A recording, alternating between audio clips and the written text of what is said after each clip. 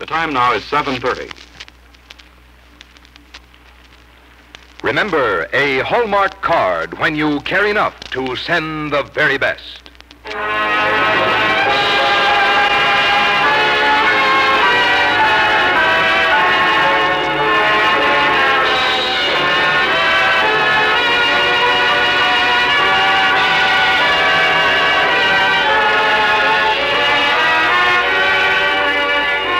Tonight, from Hollywood, the makers of Hallmark greeting cards bring you Van Heflin in John Adams and the American Revolution on the Hallmark Playhouse.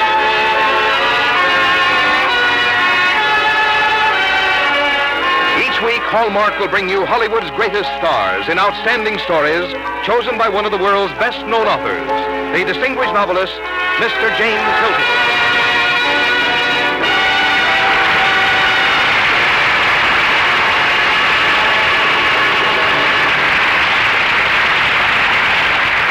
Good evening, ladies and gentlemen. This is James Hilton. Tonight on our Hallmark Playhouse, we tell you the story of a very remarkable man and a great American. Born a British subject, he took a leading part in the foundation of our country. It was he who was largely responsible for securing the election of George Washington as Commander-in-Chief. It was he who in 1776 carried the resolution in the Continental Congress in Philadelphia that the colonies should assume the duty of self-government. It was he who later became United States Minister to Holland and England. And finally, as the culmination of a long career in the service of his country, he became Vice President and then President, the second president in our history, and certainly the one who lived the longest, for he died at the age of 90. Truly a remarkable man was this John Adams. And to tell his story tonight, we have used a book by Catherine Drinker Bowen called John Adams and the American Revolution. For our starring role, we are also fortunate to have with us that distinguished actor and one of our old Hallmark favorites, Van Heflin. And now, here is Frank Goss from the makers of Hallmark cards. One of the particular joys of Christmas is sending and receiving Christmas cards. While the pleasure Christmas cards bring can never be measured, isn't it good to know that Hallmark cards are priced the same this year as they were last year, and the year before, and the year before that? And that the quality of Hallmark cards has constantly improved throughout the years. Yes, today, just as for many Christmas seasons, that Hallmark on the back of your card is looked for and welcomed. It tells your friends you cared enough to send the very best. And now, Hallmark Playhouse, presenting John Adams and the American Revolution, starring Van Heflin.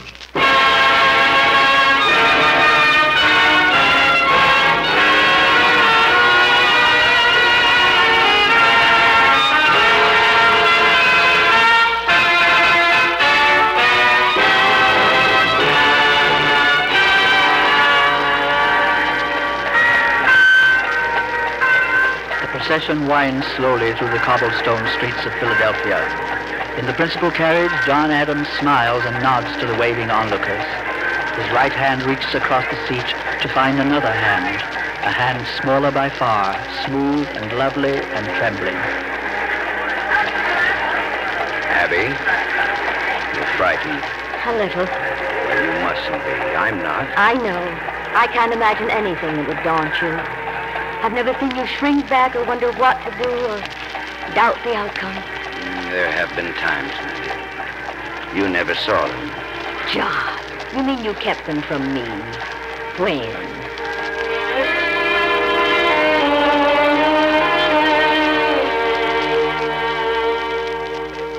When? In the days when I was still on my father's farm and I could see no future for myself. At Harvard when I was convinced of it. In Worcester when I had proof of it. John, every young lawyer must expect to lose cases. But my very first, Mr. Putman. A simple writ of trespass and I lost. My boy, you're trying to eat up life all in one swallow. You're young, you're brilliant. The world will find it out soon enough. Perhaps when I'm old and bald and beyond caring, I want a name in the colonies. I want a home, a farm, a wife, children. A wife, eh? A man with your impetuosity should have no trouble there. Do you have someone in mind? Oh, no one, sir. And even if I had, there'd be no hope. I have nothing to offer, nothing. Time will change all that, my boy. Wait and work. Youth is so violent and impatient. Wait and work. I did both. I began to win my way in court, to know important men, and to glow with new ideas. When my father died and left me his farm, I added a new interest. I began stopping by Reverend Smith's home for advice in gardening and livestock. One afternoon, I cut across the meadow intending to look at sheep. Suddenly, without warning, I found myself flat on the ground, looking up at an angry ram about to charge again. No, Thomas! Stop it! Stop it, I say! Oh, sir, are you hurt? No, just surprised. So sorry. Let me help you walk. Oh, thank you. I can manage. Wouldn't you like to come up to the house and clean up? I could brew you some tea. Are you working for the Smiths? Oh, I am a Smith. I'm Abigail. Don't you remember me, Mr. Adams? Good heavens. Well, the last time I saw you, you were hardly more than a child. It's amazing how you've grown. I'm 17. I've just gotten back from my grandparents. Mr. Adams, you're not listening. Wasn't I? Miss Smith, I think I do want that cup of tea. My visits to Reverend Smith's home became more frequent. While I talked gardening and livestock, my mind was filled with visions of soft brown hair and even softer brown eyes. Abigail grew quieter, more shy with every visit. One evening, there was a violent thunderstorm. The wind whined through the storm shutters and finally blew out the parlor lamps. Father, you stay here with Mother. I'll bring some candles from Oh, I'll go with you, Abigail. All right.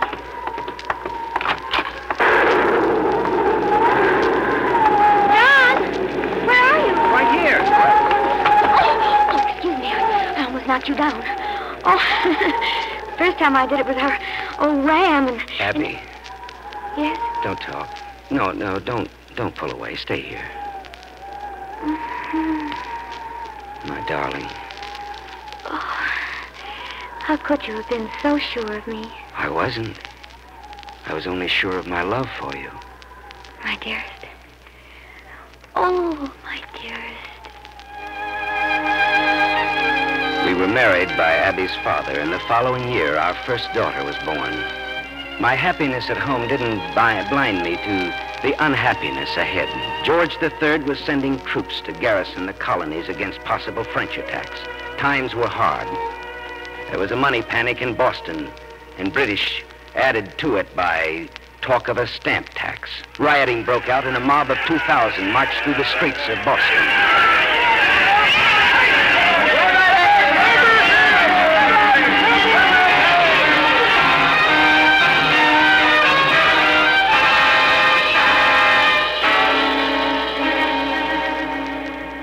Mob violence I abhorred, but there must be justice. I appealed for it in an open letter to the Massachusetts legislature. I demanded vindication of our rights and our liberties before the world. To my surprise, others began to quote my letter and to seek me out for advice. My cousin Sam came to see me.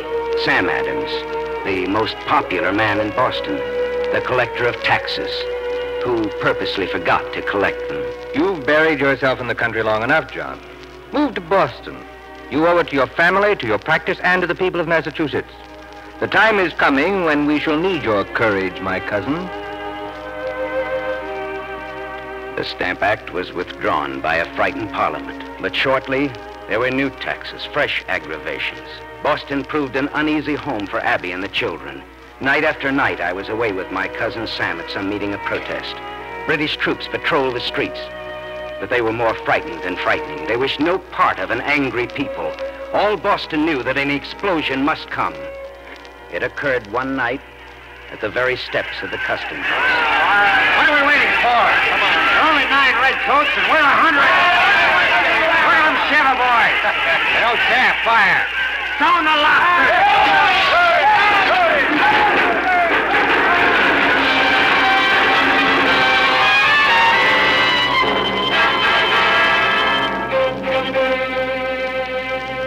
Five Boston men were killed. The soldiers who had fired on them were jailed for murder. When I reached my office the following morning, I found a friend of the prisoners waiting for me. They're innocent men, Mr. Adams. They fired in self-defense. Have you come here to tell me that, Mr. Forrester? Oh, the town has gone crazy, sir. People are already calling it the Boston Massacre. And they mean that Captain Preston and his soldiers will hang for it. There's no hope for them, sir. Unless... Unless what? Mr. Adams, I've already talked to 3 of the king's lawyers. Not a one will defend the soldiers. They dare not for fear of the people. They dare not? The crown refuses to protect its own soldiers? Why, that's unthinkable. And yet true. Mr. Adams, listen. Yes. People know you're Captain Preston's friend. They must have come here, seen you come here. Look, they're at the door. Where can I go? You stay here. I'll talk to them. Come on. Gentlemen, what can I do for you? Send Forrester out here. He's a friend of those murdering redcoats. Also my client, gentlemen. Client! You hear that, boy? Mr. Adams is taking British gold. Maybe you're going to defend Captain Preston and his bloody crew, too. I intend to do just that. My friends.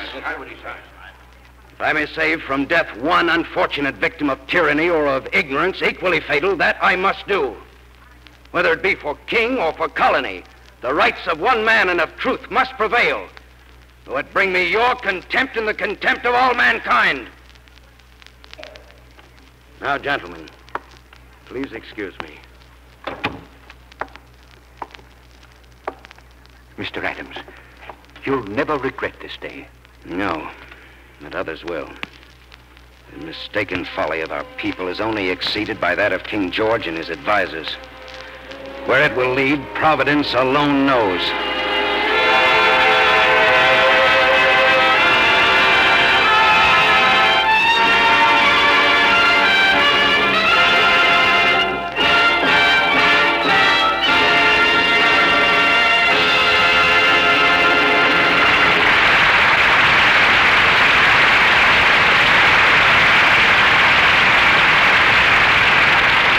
In just a moment, we will return to the second act of John Adams and the American Revolution, starring Van Heflin. In all probability, exactly 8 weeks from tonight, you'll be sitting with the family, putting finishing touches on Christmas packages. Your Christmas cards will be in the mail. If you want those cards to reflect your own good taste and represent your own true feelings about Christmas, may I offer 2 suggestions? First, select them now while you have time to make your choice leisurely and carefully. Second, ask to see the Hallmark Christmas card album when you go in to make your selection. You'll find Hallmark albums in fine stores across the country. And in them, I believe you'll find the one card you'll want for your very own. The one, above all others, you'll want imprinted with your name. You'll find cards that express the deep significance of this holy season. Ones that bring back memories of other Christmases. And cards that are designed simply to add merriment to this merriest of holidays. Yes, there's a Hallmark Christmas card you'll want for your very own. One that you'll be proud to send, and that will be received with pleasure. For remember, that Hallmark on the back adds meaning to the card you send. It tells your friends you cared enough to send the very best. Now, back to James Hilton and the second act of John Adams and the American Revolution, starring Van Heflin.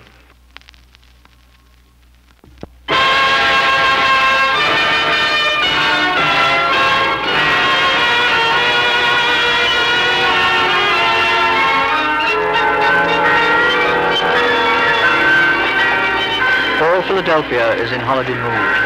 As the carriage bears John and Abigail Adams through the city streets, John's thoughts turn back to earlier times, to the days of the struggle and the nights of doubt, which he and Abby would never forget. When I agreed to defend the British soldiers against the people of Boston, I knew what to expect. My patriotic friends fell away from me, and my enemies on the king's side distrusted me. The word traitor was hurled at my face, and stones at my back. I was not proud of my countrymen for the Boston Massacre, or for their wholesale perjury during the trial of the accused. But in the end, justice was done. Captain Preston and the king's soldiers were acquitted. Sam Adams was one of the first to congratulate me. You did right, cousin. I never doubted your motives, and those who have will come to understand. Well, it may take a long while, Sam. Not as long as you may think. There will be new incidents, more oppressions from the crown, and we shall act with more justice. Meanwhile, I propose to see your election to public office. Sam, you could sooner elect the public hangman. No. I'm content to spend my days with Abby and my children. That is my ambition. But not your destiny. The time will come, John. It will come. Sam was a true prophet. I was elected to the General Court and after that appointed Chief Justice of Massachusetts. But meanwhile, Britain heaped mistake upon mistake until finally Sam Adams gave the signal for new resistance. 3 ships in Boston Harbor were boarded and 342 chests of tea were dumped into the bay. Parliament's answer was slow in coming, and then severe and cruel beyond all expectation. Sam watched it with me from my office window. 3 regiments of them, John. Yes. Warships crowding the bay, a complete blockade by land and sea. Boston is shut off from all trade with her neighbors, all sources of food and fuel. Starvation is what they intend for us. And for me, a more special fate. You've read the notices? Yes, just now. All disturbers of the King's peace to be transported to England for trial. Well, if that's what they want, they'll have to take me too and half of Boston. There's no turning back for us now. Today it's Boston, tomorrow it'll be New York or Philadelphia. Act, Sam. Act while there's time.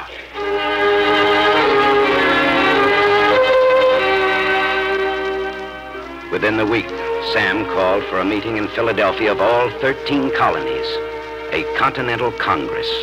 I was appointed a delegate from Massachusetts. John. Yes, my dear. If anything should happen Now, to you... Abby, you promised me. I promised to get the children out of Boston, to move everything possible into the country. But I cannot promise away the terrors of my heart. My dear, I'll be back within 2 months. Or never. Abby. My darling, we're no longer 2 young lovers who can laugh at life and believe our happiness is without end. We're old enough to know every risk. Your cousin Sam still lives only by accident. At any moment, the troops may take him and you. And the end is a prison noose. John, if that happens, I don't wish to live another day, another hour. My dearest. Goodbye. Goodbye. Abby knew and I knew that on that day, our old pleasant life together was ended. We would be separated by distance and by events for long years ahead. In Philadelphia, the Congress was torn between 2 loyalties. To the king, however misguided, or to the colonies, however right they might be. Gentlemen, throughout this continent, government is dissolved. Landmarks are dissolved. The distinctions between Virginians, Pennsylvanians, New Yorkers, New Englanders are no more. I am not a Virginian, but an American. That was Patrick Henry. The Congress listened in stunned silence to a new idea. Complete and absolute independence. Do not blink at the fact, gentlemen, we must have an army. War is not far off.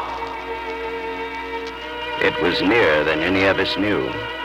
On a clear, cold morning in April, the soldiers of the King and the farmers of Massachusetts lay dead in the field of Lexington and Concord. Gentlemen, the time has come. I nominate as Commander-in-Chief of the Grand American Army, Colonel Washington of Virginia.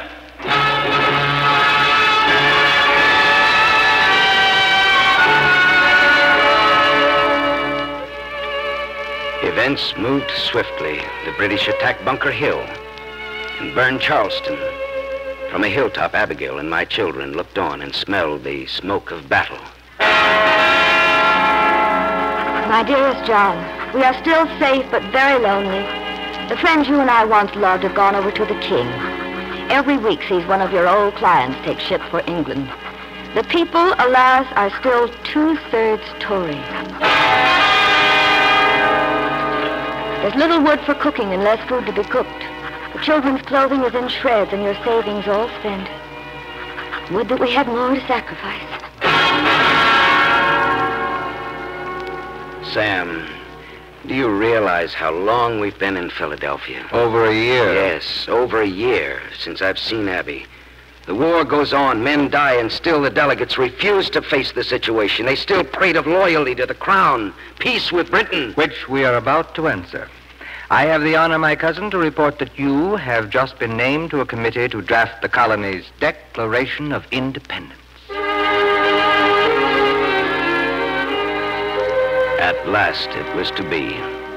The great document was chiefly the writing of Tom Jefferson. My work came when the Declaration was presented to the full Congress. It was the 1st of July. The delegates sat wiping their foreheads in the fierce heat. Overhead thunder rolled through the clouded air. I remembered another thunderstorm. The night I first kissed Abigail. Today would decide another union. Mr. Chairman, to escape from the protection of Britain by declaring independence would be like destroying our house in winter and exposing a growing family before we've got another shelter. Gentlemen, let us not launch forth into the unknown. Let us be loyal to what we know. Mr. Chairman. Mr. Adams of Massachusetts. It is true that we launch into the unknown. How lucky we are for that. Never before have 3 millions of people had such an opportunity to form and establish the wisest and happiest government that human wisdom can conceive. I have heard here today the spoken fears of those who would cling to their fortunes, their hopes, or royal favors. They say continued war and independence will ruin us. I reply, let ruin come, so long as we are free men before God. As for me, the day may come when my children reproach me for what I do here. They shall live upon thin diet, wear mean clothes, and work hard. This I bequeath them in freedom and honor. If they value it not, they are not my children, and I care not whether they live or die. Gentlemen, we are 13 colonies. Let us be as 13 clocks. Let us all strike the hour together. Let the stroke ring throughout this land together for independence.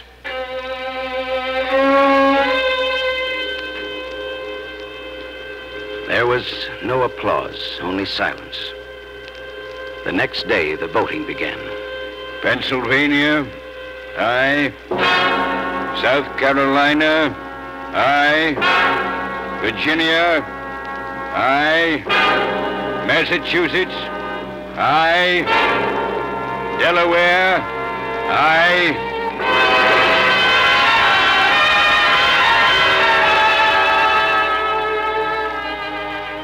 We hold these truths to be self-evident, that all men are created equal, that they are endowed by their Creator with certain unalienable rights, that among these are life, liberty, and the pursuit of happiness. And for the support of this declaration, with a firm reliance on the protection of divine providence, we mutually pledge to each other our lives, our fortunes, and our sacred honor.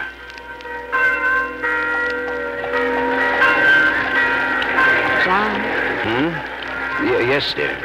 I'm all right now. Thank you for holding my hand. Oh, I'd forgotten I was. I know.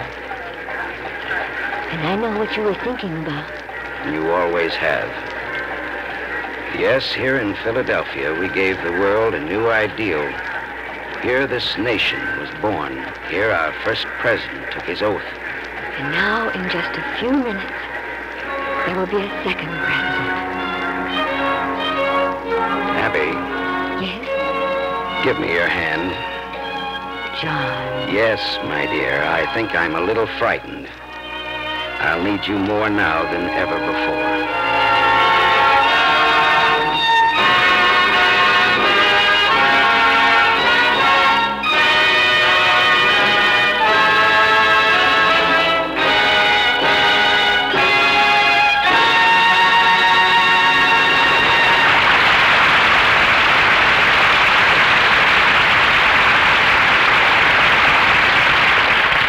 Van Heflin and James Hilton will return in a moment. There's one particular card in the Hallmark album that I'd like to tell you about. It's the kind you'll want to buy for yourself. One that serves as a thoughtful holiday gift as well as a Christmas message to your friends. It's the Hallmark Christmas Card Train. Designed to hold all the other Christmas cards one receives, the Hallmark Christmas Card Train comes in its own special mailing envelope. When assembled, the train is 6 inches high and 38 inches long. There's an engine, 3 gay cars, and a bright red caboose. On the caboose is a place for your name imprint.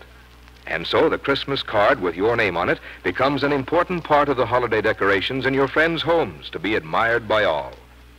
At fine stores everywhere, you can see the Hallmark Christmas Card Train assembled. You'll see how very attractive it is when filled with cards and placed on a table, under the tree, or on the mantel.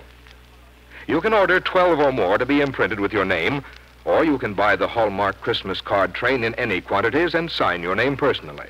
But whatever you do, just don't miss the Hallmark Christmas Card Train. Here again is James Hilton. You gave us a great picture of a great man tonight, Van Heflin. Thank you. Well, it was an honor to play John Adams, Jimmy. I enjoyed it as I always do enjoy the roles that you ask me to play on Hallmark Playhouse. Tell me, how do you manage to find such interesting stories week after week?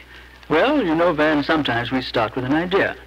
For instance, tonight's story came to mind because this week we celebrate the United Nations, whose charter is only 6 years old. Let's hope it lives and thrives as well as the charter that John Adams planned nearly a century and 3/4 ago. Yes, indeed. The world can certainly do with more friendliness and understanding. And on that score, Hallmark cards do a good job when it comes to individual friendship and thoughtfulness. We hope that in its way, Hallmark Playhouse succeeds as well, Van. Next week, we're going to bring you an American classic, Longfellow's Evangeline, one of the great tales of our literature. And as our star, we are pleased to invite that delightful actress, Joan Fontaine. Our Hallmark Playhouse is every Thursday. Our producer-director is Bill Gay. Our music is composed and conducted by David Rose, and our script tonight was adapted by Leonard St. Clair. Until next Thursday, then, this is James Hilton saying good night.